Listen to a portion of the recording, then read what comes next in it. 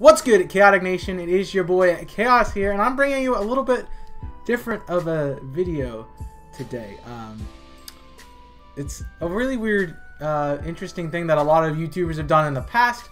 It's a tag video where one creator makes a video and they tag a few other creators to make the same video, giving their thoughts and their opinions on the questions that they answer in the video they create.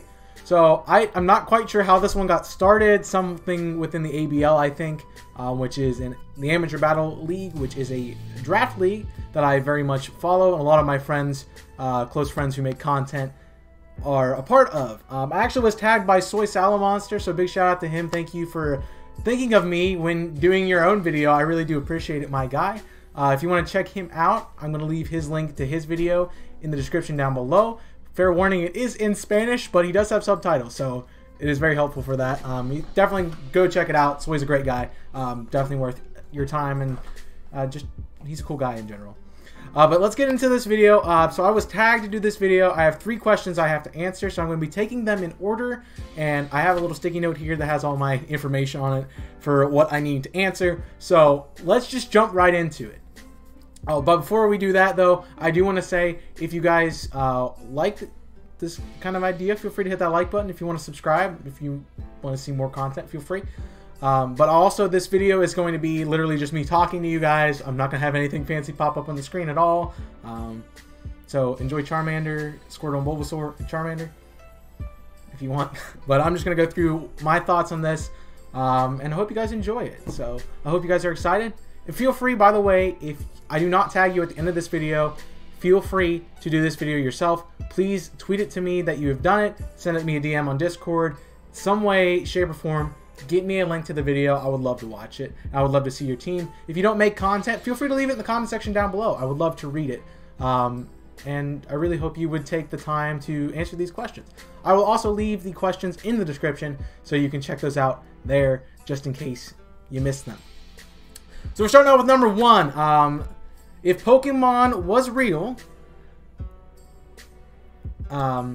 which town or city would I be from? So this is very difficult for me. I am a big Kanto fan. I love Generation 1, Generation 3, and especially the new remakes in Let's Go Pikachu and Let's Go Eevee and Generation 7. Kanto is my home turf. It was my first ever game when I played Fire Red, Leaf Green. So it's kind of hard for me not to pick Kanto, but I'm not going to. Essentially, I'm going to go with a lesser-known favorite region of mine, which is the Ore region, which is from Pokemon Colosseum and Pokemon XD Gale of Darkness. If you guys haven't checked out those games, definitely go check them out. They're very awesome, fun games built around Shadow Pokemon, which you may have seen in the Pokemon Go events. But they are really cool regions, focusing on double battles, and I love, love, love, love those games. They're my favorite games of all time, so I would definitely recommend them to you. But I feel like my city in that game has to be Agate Village. Now, Agate Village is this town that's basically built around this giant tree. There has a relic in it that supposedly contains supposedly contains Celebi. It's a purification chamber for Shadow Pokemon. It's a place you travel to unless you're playing XD and you have the Purified Chamber. You travel there and you purify your Shadow Pokemon and they become regular Pokemon again. So I feel like I would live somewhere in that town, maybe behind the big tree where Egan and Beulah live, or maybe even on past the daycare a little bit down that way. Just somewhere in that town. I feel like that would be me. I thought about Phoenix City as well, which is this nice oasis in the middle of the desert. It has a Colosseum and stuff. Definitely I would regularly visit that place, but I probably would live in Agate just because I like the quiet life. That's kind of me. I don't like to be in the big city. I live in a small town. I grew up in a small town. The biggest city for me doesn't even compare with some of the big cities that you see. So I'm very much a small, rural kind of guy. So that would definitely be where I would live. If you want something from the main series game, I would probably say Viridian City is the closest place that would make sense to me. It's Kanto. It's right next to Pallet Town, which would be the Professor, which, if you guys don't know, being the Professor is one of the things that I would be as a person in the Pokemon world, so maybe that would be where I'm from as well. But I probably would say Viridian because it's not super small, but it also is not a huge city. I know it's called Viridian City, but it's relatively small. And honestly, it's just a really good location. You're right next to the Pokemon League. You have a gym in your town. You got free healthcare in the Pokemon Center in the Mart. You got everything you want there. So I think it's a really cool place. And, you know, Pewter's not too far away. You can go visit the museum. You can go south, talk to Professor, do some research down there. Take a longer trip down on the Cinnabar. I think it's just a good place overall. Probably my spot in the main series. But if I can go outside, I would probably say I would definitely be a Gate Village in the Aura region. Second question is, which Pokemon would be in my party? Oh boy. This question is loaded. So, it is so hard. I have so many Pokemon that I love to put on my team. It was difficult for me to think about, do I want to build a team that would be competitive? Do I want to build a team that would be my favorite Pokemon? Do I want to build a team that's sort of like diversified, or what am I going to do? Ultimately, I decided on the first 6 Pokemon I thought of when making this video. So the first 6 Pokemon that I thought of are going to be the ones, they are some of my favorites. Some of them are decent competitively. Some of them are really bad. Just depends on how you look at it. So take it with a grain of salt, but this would be my team of 6. So first and foremost, I got to start out with my boy Charizard. You guys know it was coming. You knew it was going to be here. And actually, question number 3 is, which Pokemon would be your partner Pokemon? Dude, Exhibit A, Exhibit B. I have Charmander everywhere. It's literally in my channel mascot as well. If you look at my logo, the background is like Charizard's belly with the coloring of its chest. It's literally my favorite Pokemon for a variety of reasons. My first Pokemon that I ever obtained, it was my starter Pokemon in Pokemon Fire Red, the first game I ever played. That was Pokemon. It was my first level 100 Pokemon. It was my first Pokemon I pretty much solo ran a game through. First playthrough of Fire Red, I was that typical kid who just picked their starter and went. That was me. I did it with my Charizard. I'm pretty sure it was a Charizard by the time I got to Misty's gym. So I kind of over leveled it. I really did solo run with my Charizard pretty much. I had an all fire type team when I first started too. My friend traded me some like Rapidash and Arcanine and those kinds of things that I couldn't get. But I had a whole fire team. I think I topped it off even with Moltres. So, you know, I switched out. I had Dugong for Surf if I needed to use it. But Charizard's just been with me from the very beginning. I have a whole separate video about why I like Charizard. I made it a long time ago, back when the channel was first created. So if you want to check that out, I'll link that down below too, if you want to see a deeper explanation. But Charizard's just been my #1, been with me since the very beginning, and I like to say I like it before it was cool. So I'm a hipster when it comes to liking Charizard, just saying. Although it probably has been liked by everyone since it came out in red, blue, and yellow, and green. So I'm behind the party. We'll move on to my second favorite Pokemon. It's actually a new Pokemon. If you guys have been to my live streams, you definitely know what it is. This is Corviknight. I love the idea of Corviknight. It is such a cool Pokemon. I love its pre-evolutions because they're both flying types. They're pure flying types. We have pure flying types that's not Tornadus and Tornadus Therian. Like, it's really great. I'm so happy they did that. It's just a cool line. Steel typing. Steel has become recently one of my favorite typings. And this thing came out, I'm like, that's either a dark steel type, a steel flying type. And I'm like, I gotta use this thing. And trust me, I used Skarmory for a while because I, you know, like the steel. Apparently, I'm a flying type person as well. But just this thing is incredible. It is powerful. It does wonders in Galar. If you've never used one on a team, try to play through a game. Try to do a let's play of it using a Corviknight because it does well against pretty much every gym. So, yeah. I mean, maybe not so well against the flying and rock, but it's a steel type, so it does well. Okay? It's good. It's good. Deal with it. But Corviknight has slowly become one of my favorite Pokemon. Like, as soon as I saw it, I'm like, this is the Pokemon from Generation 7 that's going to be my favorite. And, dude, it's so close. Like, it is such a close second to Charizard that nothing else ever compared to. Like, when I made my first top 10 Pokemon list, Corviknight wasn't out yet. It wasn't revealed. We weren't even sure to Generation 8 yet, anything about it. But it's just, it's a metal, edgy bird. How can you not like that? Like, it's just perfect. It's so good. It's definitely my favorite Pokemon from Galar. Very close second to Charizard on my favorite team. And it's really great. So we'll move back on into the Kanto again. If you guys, as I say, I'm not a Gen 1er. I like to claim that I'm a Gen 3er, if anything, because Fire Red, Emerald were my first 2 games, and I played Ore, both Coliseum and XD, endlessly, so I'm very much ingrained in Generation 3. If anything, I like Gen 3 more than anything. So, don't call me Gen 1er. I've never been accused of that yet, but it's going to happen someday.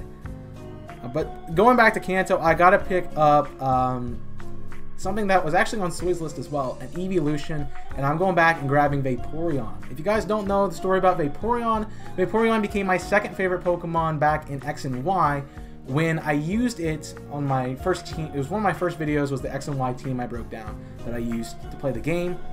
I used it in that for my first ever competitive battle that wasn't with one of my siblings, and it ended up coming back from a 6-1 deficit to win me the entire match. I don't know how I won that. My opponent really sucked. I had 2 water moves, Ice Beam, and Aqua Ring for some reason, but I ended up winning. I don't know how. That guy had to be bad. Sorry if you're watching this, but you had to be bad. Like, that was terrible. I don't know how Vaporeon won that, but it did, and it became my favorite Pokemon since then. It's a really awesome tanky Pokemon. The evolutions have such a great stat distribution, and I think Vaporeon's is really nice for a defensive water type.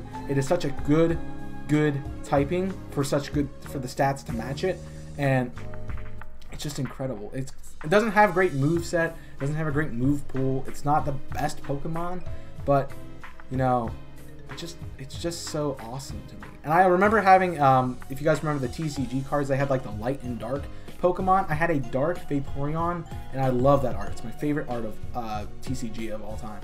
Maybe even more than the rare Charizard. I would probably go that far and say that. But Vaporeon just has had a special place in my heart from that moment on. It was my second favorite Pokemon until Corviknight came along. It's still really high up there, probably in my top 3 still. And I just couldn't imagine doing this team without Vaporeon.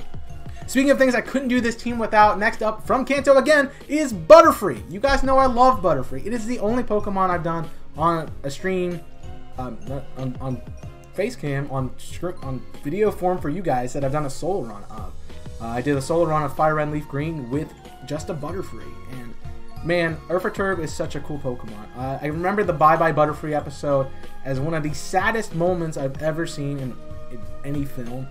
The moment still gets to me, even. I'll admit that. Like, Bye Bye Butterfree still gets me. Can't watch it. Makes me sad. But I love Butterfree. I loved Ash's Butterfree. I really like the pink one too. I think it's really cool. I'm a little sad that it's not a bug psychic type. I really think it should be. So, Mega Evolution, retyping, stat buff. I don't know. Make Butterfree great again. I don't know. I probably shouldn't have said that. But Butterfree is just really cool. It's one of my favorite. It's my favorite bug type. It's my 3rd favorite flying type. If you can guess what number 1 and 2 is, good for you. I'll give you 3 guesses. The first 2 don't count. You should know what they are. I've already mentioned them in this video. But Butterfree is just a solid Pokemon. I love Quiver Dance. I love how it's actually in the competitive scene in Sword and Shield with G-Max form. It's so awesome to see Butterfree doing some work. And man, it's just a really cool Pokemon in general. And I remember like it being like really good against Brock, despite it being 4 times weak to him. Like, it was really great because you could just like Confusion and he would die because Onix and Geodude don't have special defense stats, so it's great. I'll move on then. Moving on to number 5. This is really not a surprise to anybody. I've had so much fun using this Pokemon. It is a staple for any time I throw through Hoenn, and that is Gardevoir. It has such an amazing shiny, especially in its Mega form. It has such an awesome evolutionary line. I mean, Rolls isn't that great, but it's kind of, you know, you're hideaway, like, shy person, and then Kirlia is just like, I'm here, I'm kind of, you know, cutesy, and then Gardevoir comes and is like, BAM! I'm taking center stage, I'm kicking your face in because I'm powerful. It is like one of the only fairy types I actually like, which is saying something because I don't like fairy types at all. But Gardevoir being my favorite Pokemon, it was my favorite Pokemon when it was a psychic type. So, you know, I had to overlook the fairy of it, but I have to add it to the team. I think this adds type diversity to my team, which is really nice. But Gardevoir just has an amazing moveset. He's got nice abilities, Synchronize, Trace. Just a phenomenal Pokemon. Shout out to the PDL video where I did Trace Gardevoir, Trace Multiscale on Tui's Dragonite, and swept. Like, that was a fun battle. I love doing that. It was one of my favorite moments with Gardevoir. So thank you for giving me that too. Appreciate that. But it's just a really cool Pokemon, and I don't care if everyone's just like Rule 34 waifu crap and like get that out of here. No, it's just it's a solid Pokemon, dude. Like have you ever tried to use a Gardevoir? It does everything you need it to. It has coverage for everything. Like it's perfect, pretty much. It's like the best Psychic type and Fairy type out there. Period, in my opinion. But it's my opinion. And last but not least, I had to go with something that really stood out to me. Just thinking about it, as I said, I went with the first 6 Pokemon I thought of. Obviously, the first 5 were really easy because those are my 5 favorite Pokemon. At least up there in my top 10. I'm not sure if they're quite the top 5, but they're definitely the top 10 of my favorite Pokemon. But I had to think. There's so many things that could fit in this slot. I thought Wingull could fit here because of my PDL team, the Detroit Red Wingulls, my draft league team. But I ultimately didn't decide with that because I do like Wingull. Wingull is one of my favorite Pokemon out there, especially in Gen 3. But I didn't really want to go with that. I didn't feel like Wingull would be something I would carry. Maybe it would be something I would have, like Mr. Briny has Pico. Maybe that would be what it was. Maybe that's what I have it. It just follows me around, not actually on my team, but just follows me around. Another thought that came to mind was Gastrodon. I really love Gastrodon. It's my favorite Generation 4 Pokemon. Despite Garchomp being in that gen, despite Luxray, despite Staraptor, despite Infernape, dude. This little Sleeslug that's absolutely a tank is my favorite Pokemon from Sinnoh. And if you ask anybody, like, if you're like, give me a Sinnoh team, I include Gastrodon every single time. I will say, make sure it's East Coast Gastrodon, because East Coast Gastrodon's my first draft league team, cannot deny that. But ultimately I didn't go with Gastrodon. I thought its 4 times weakness to grass was really not helpful on my team of flying types. I'm just kidding. Gastrodon is really cool. I didn't think I wanted to use it in this list. I had to find something that I really connected with for this final slot. I have great stories with all the rest of the 5 of the team. I had to have a great story with this last Mon, and honestly, it was really hard to come up with just one Pokemon that fit this bill. As I said, I had a few thoughts going through my mind about what would fill this final slot of my team, and I just didn't know. And then I thought back to some of my recent playthroughs. And if you guys remember, I just actually finished the Sun Invisible Corporation Nuzlocke on the Twitch channel. I haven't finished it on YouTube yet, so if you want to watch that Tuesday, Wednesday, Thursday, check it out. But I did remember while playing through the game and battling the champion, I remembered that I had a Pokemon that actually swept the champion for me and was a big MVP of my first Sun team. And that Pokemon was Passimian. I really love this thing. Fighting types are something I've always liked as well. I've always considered myself more of a psychic kind of guy because I generally prefer brains over brawn. But I think Passimian really makes an argument here. It is fast, it is offensive, and I know you might be like, it's not fast, Chaos. Give it a Choice Scarf. Yeah. Tell me that thing doesn't wreck shop. Tell me it doesn't. It has such great coverage moves. It has an awesome ability. It's based off of sports, which I really do like, especially football, which, you know, looks like it's hiking a ball like a center would in football. It's just a really interesting Pokemon, and I just remember going through Sun, battling the champion, and I had something for every single member of his team that he brought out, and I swept through the champion with just a Passimian that wasn't even over leveled. It was actually awesome, and it just really holds a place in my heart. I'm really wanting to use it again. I wanted to use it in, you know, Gen 8. I haven't done it yet. Maybe the next time I play through Galar, I'll have to throw it on my team somewhere. Maybe I'll just do a favorites run through with Galar, because I'd have to do it with Corviknight, obviously, as one of my favorites. But, you know, I'd love to use it again. I think it's a really awesome Pokemon. I always cower when I see one because, dude, Choice Band, Choice Scarf, it's going to have a choice item. It's going to destroy you. It's going to suck. You got to deal with it. Bruh, this thing is power, and I love it. It's so much fun. And I definitely recommend trying out Passimian, dude. It's a great Pokemon. I love it. I kind of have a thing for monkey Pokemon. I mean, maybe not the... I mean, I'll even say the elemental monkeys. They're not terrible. I can see you typing in the comment section. Trust me, I still don't like them, but they're not terrible. They get too much hate, in my opinion. Okay, this is not the place to make that argument. Let's go. Let's keep moving on. So that would be my team. Again, the team of 6. Charizard, Butterfree, Vaporeon, Corviknight, Gardevoir, and rounding off with Passimian. That would be my team of 6. And as I say with question number 3, which Pokemon is my partner Pokemon? Can you guess? It's definitely Charizard. It's my boy. It's my mascot. It's my MVP all the time. Love me some Charizard. So there's one final thing to do with this video. That was for the 3 questions. I again will link them in the description down below. I will say them one more time for you just so you know. Number 1, if Pokemon was real, which town or city would you be from? Feel free to replace that with region if you don't really have a town or city, but try to make a town or city if you can. Number 2, which Pokemon would be in your party? That is limiting you to 6. Do not be like Tui and keep cycling through Pokemon depending on the situation. You only get 6, so choose them wisely. It's a really tough choice, but you know, it's really cool. It's really interesting to do and delve into yourself to figure that out. And then number 3, which Pokemon would be your partner Pokemon? Now, obviously, it's easier to answer 3 before 2, as I kind of did with Charizard, but you know, if you can make it, you flip it around, feel free to do that. Again, I was tagged by SoySalomonster. Thank you so much, my guy, for putting me into this. I had a lot of fun making this video and just thinking about my team, all the things about Pokemon that I love and really want to get in this. So my final thing to do is I got to tag some people, and I've thought of 3 awesome guys to do it. I would say I was going to tag Jimmy and No Leaks Louie, Jimmy Tortuga and No Leaks Louie. Sadly, Soy already tagged them, so I'm not going to re-tag them, but go check out their videos too. Definitely want to see them. But I'm going to tag my friends from the Invisible Corporations. If you guys don't know, it's a second channel I work on where I do non-Pokemon related content.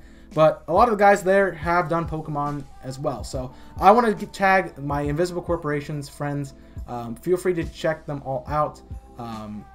But in particular, I'm going to tag 2E5. If you want to make it more 2E5 video, make it a more 2E5 video. I don't care. Do whatever you want.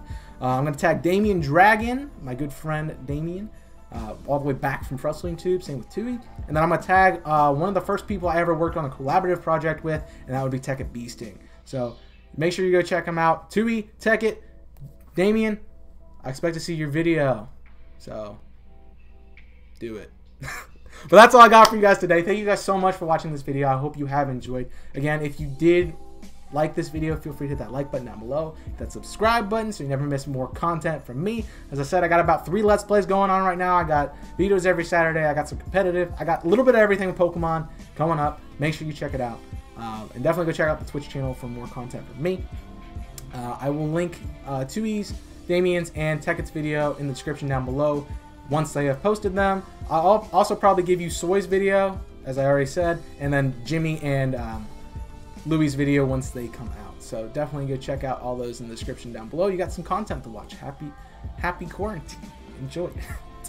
But also make sure you guys check out Invisible Corporations. I really do appreciate you taking your time to watch this video. Feel free as well, if you weren't tagged by me, if you're watching this, if you want to do it, do it. Just make a video, do it. If you want to leave it in the comment section, fine by me too. But make sure you just let me know. I want to see it. And then if you do make a video, please either tweet at me, DM me on Discord, put it in the Discord, send it to me on the Discord server. Just let me know that you've made a video, and I will definitely go check it out. But that's all I got for you guys today. Sorry this video went a little bit longer than I wanted it to. Thank you for watching the tag video, the Trainer Team Tag 2020. I appreciate you guys checking this out. I'll see you guys next time for more content. But until then, my name is Chaos, and I'm signing off. Stay safe, and as always, burn it up.